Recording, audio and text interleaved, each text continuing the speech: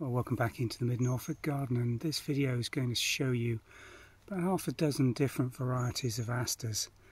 Now, these are hardy perennials that are flowering at their peak just at this time of year. And we want to try and inspire you to consider putting some of these into your garden, because now's also a great time to actually find these in flower in the garden centres as pot grown specimens.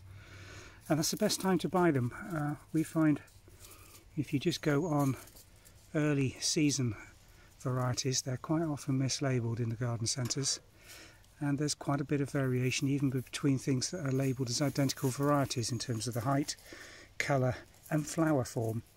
So it's worthwhile, if you can, sourcing these out as flowering specimens and planting them directly out into the location where you want to grow them. And they're pretty hardy things. They will grow in most soils.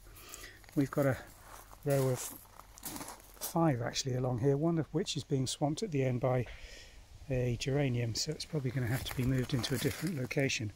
But these are all borders identical varieties or named cultivars, but they're very different. Just look at this one on the end and its flower form, no yellow centre, whereas the other 4 are very different forms. Same colour palette, very easy to mix them up, and it might just be a spur with a virus or some type of variation that's caused that. But again, just worthwhile having a look what you're buying carefully in the garden centres and deciding what colour meets your needs. So let's go and have a look at some of the others we've got growing here. This white and yellow centre variety is probably 6.5 to 7 feet tall in this position. It's been growing here for quite a few years.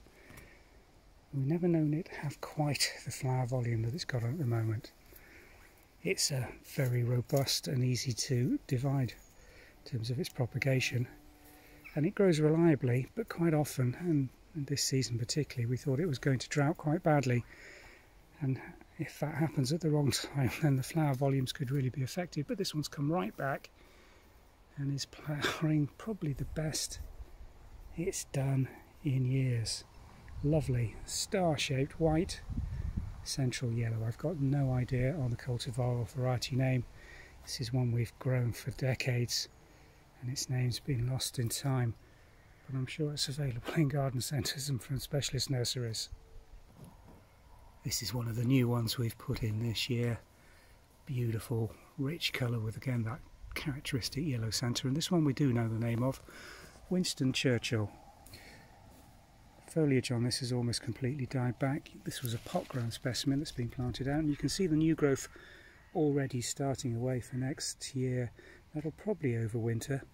What we'll do is cut these flowering stems back once the flower colour and buds completely finished, but they'll stand probably right to the end of November and even into early December.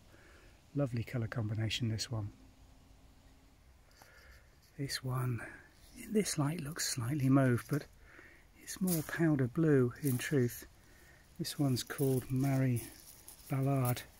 Again, a medium-sized height one, growing to around 18 inches.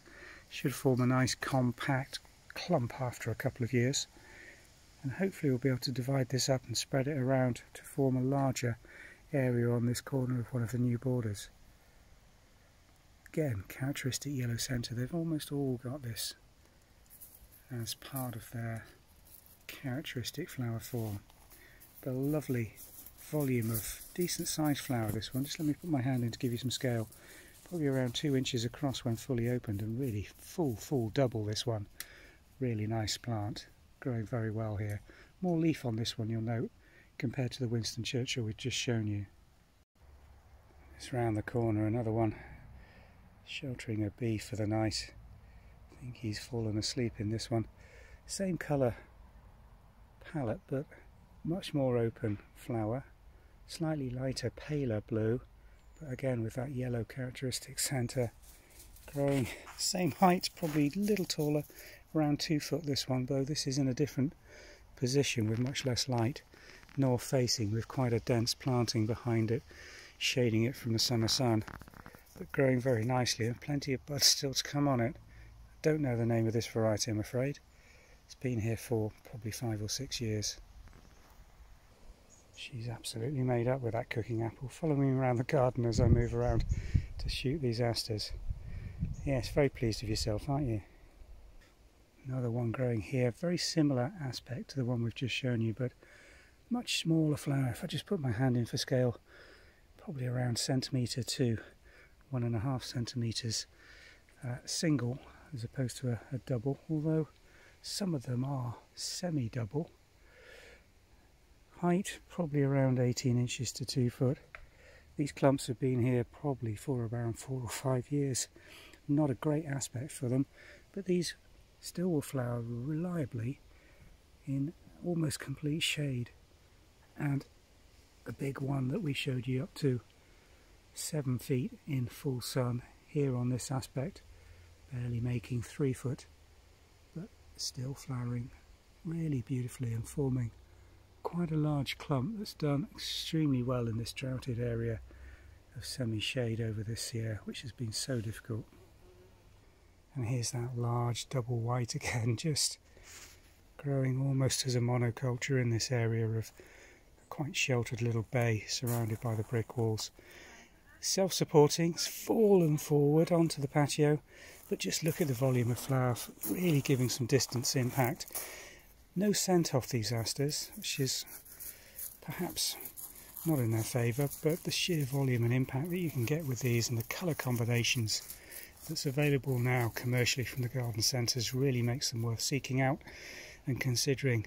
If you've got some space in your garden for some autumn late flowering colour, then these will reliably reward you by doing this year after year. And they're easy to cultivate and propagate, needing no special or specialist attention.